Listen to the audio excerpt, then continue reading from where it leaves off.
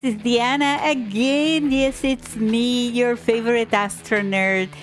September. Wow, this is a very busy month for stargazers and astrophotography. A lot going on.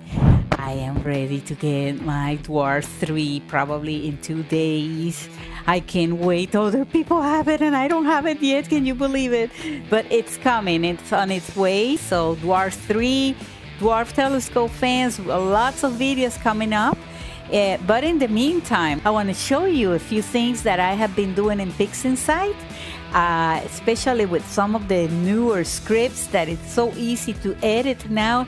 Who wants to get complicated editing? I don't. I can spend hours, but I don't want to. I don't want to.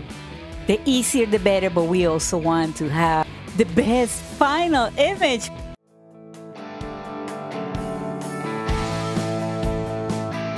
The sunflower galaxy, known as Messier 63, is a spiral galaxy located in the northern constellation Canes Venachiti. It lies roughly 37 million light years away from Earth. This is a ginormous galaxy. Oh my God. It is roughly the same size as the Milky Way galaxy, and it has a mass 140 billion times than of the sun. It is also believed to have a supermassive black hole with a mass of up to 30 million suns. What? So now let's take a look at Pixinsight, like I said before, where I know what I'm doing. Now I want to show real quick the progress here on the after calibration of the frames. So let's just go ahead and take a look at the blue. So this is kind of like we have an idea. My telescope, it's 1000 millimeters, and as you know, it's a Newtonian telescope. Let's say the green. Red, woo, red is looking good, huh? And some of the Now I want to show a little bit of my newest workflow. Is everything is changing all the time, so I'm constantly changing a lot of things on the workflow. But to make things easy, now on Pixinsight, I use the batch processing. So for this one, for the first time, I used the fast batch processing, and this cut the calibration part into a lot. But you know what? With all the new scripts, Blur, Exterminator, and all the new things that we have right now, that with just a click of a button, we can fix all of those problems. I don't find it necessary to go through a very long calibration process. So all of the images were done here, and it was really fast. As a matter of fact, it was approximately 5 minutes per channel, the whole process. That's good.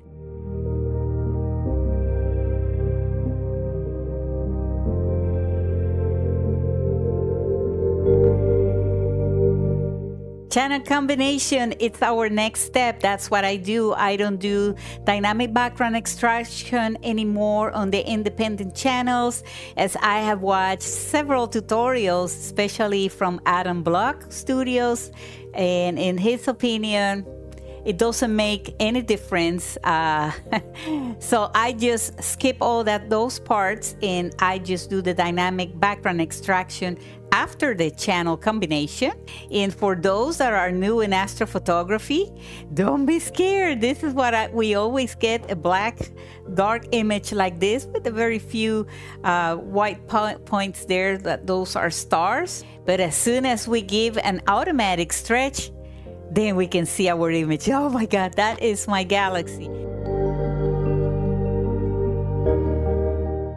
One of the processes that is not changing so far is cropping the images, and it's always very important. Never skip this part, and remember, you always want to crop all of these edges and black artifacts, so then you don't have problems, especially on the photometric color calibration and color calibrations. It just makes things difficult. All of those early processes on your workflow, always be sure that you use as a guide the worst frame that you have with more clipping and black artifacts, and be sure that you crop all of the images identical.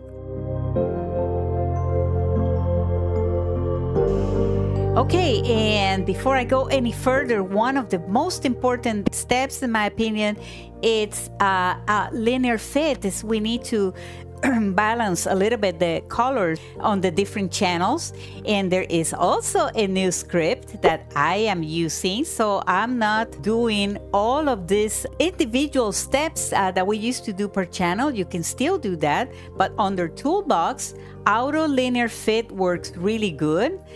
This is something that is making this process very fast, and now it's going to work on balancing those channels.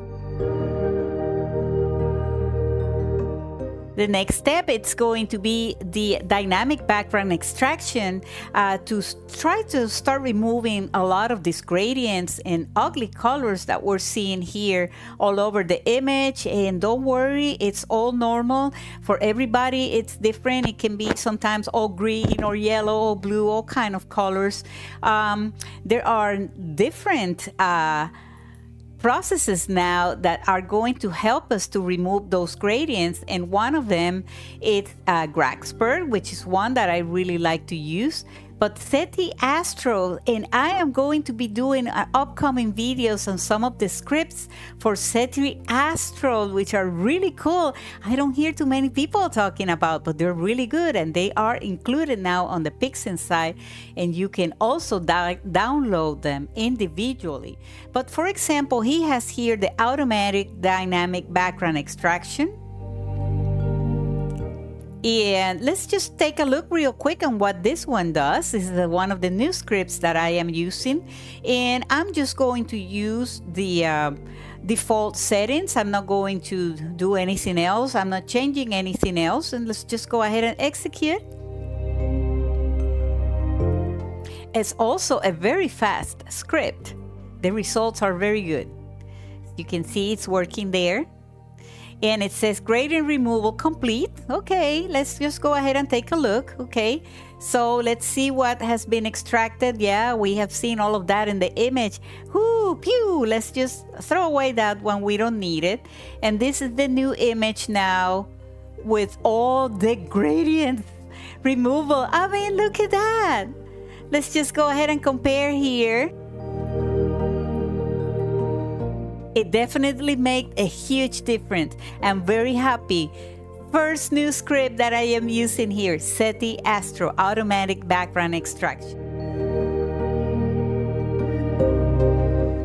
Now it's time to work a little bit on some color calibration. Let me just go ahead and try here the photometric color calibration using the background neutralization.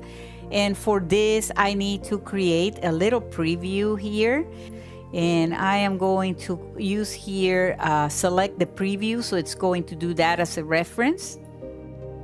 Okay, so as you can see, not as many stars have been detected, but it worked on the white balance and certain things. Oh my God, that looks so ugly. This is not the way it's going to be. So let me just go ahead here and do a reset.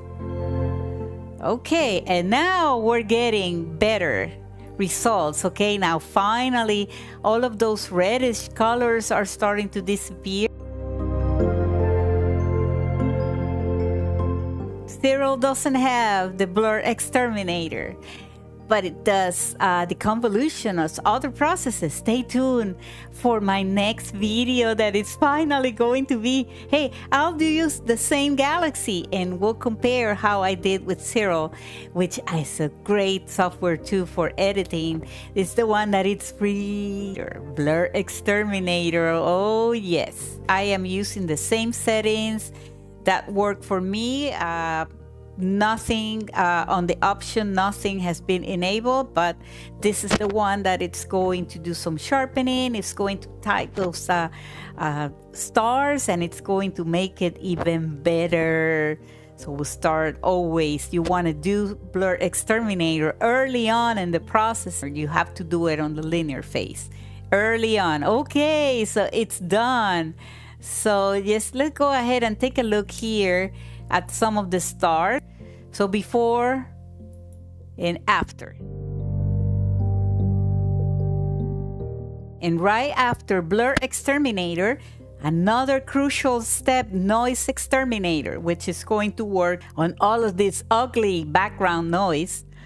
Noise Exterminator, you do it early on the process, but you can use it after the image has been stretched, and I use it a lot. But then kind of like at the beginning, I like to use the denoise somewhere between 70 and 85. This one has a lot of noise, detail 20. Later on in the processes, after the image has been stretched, then you can decrease a little bit, a lot, probably the denoise, so it's not as aggressive. And ta-da! Okay, so look how nice the image already, the galaxy starts to stand out a little bit more.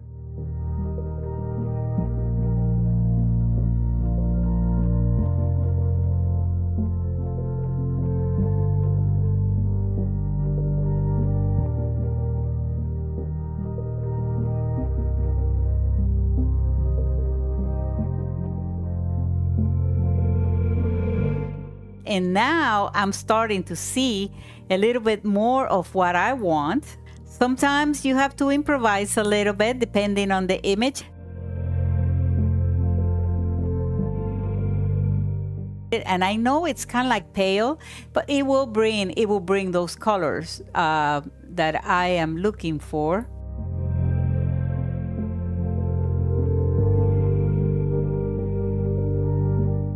And now let me bring again the curves transformation. I'm trying to make a miracle here and just get better colors.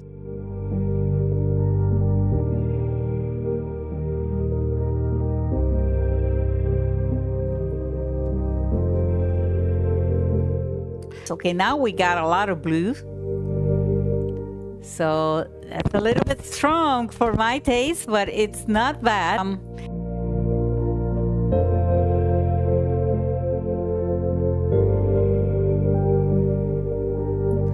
So there's got to be a little bit of a balance. It's too blue. Okay.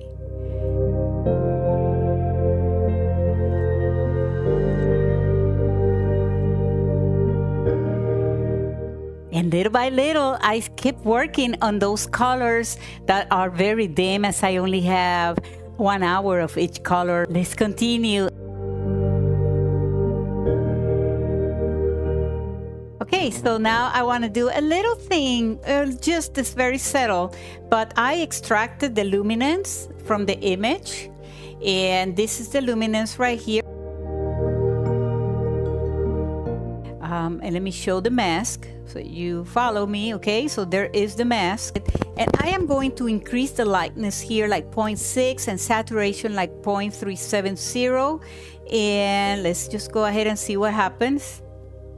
Just get a little bit boost there. See, so it improved a little bit the saturation and the colors. I need to do another touch of on the core, and for that I need to bring my other little mask here. Okay, and now I am going back into HDR multi-scale transform. I may have to change it a little bit, we'll see. Let's see, and that is about right. I think that's better, so it gives a little bit more of that black hole. Black holes are black. And this is the way it's going to be now. I am going to save this to do a final touch on Photoshop. Star Spikes Pro, okay, because my images are going to have star spikes because I use a Newtonian telescope.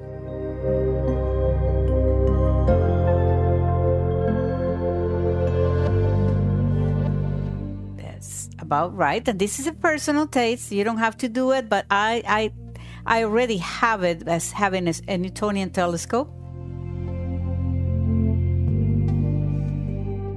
Well, if you like everything that you have seen, well, click like. If you didn't like the workflow, but you like me, you can click like too.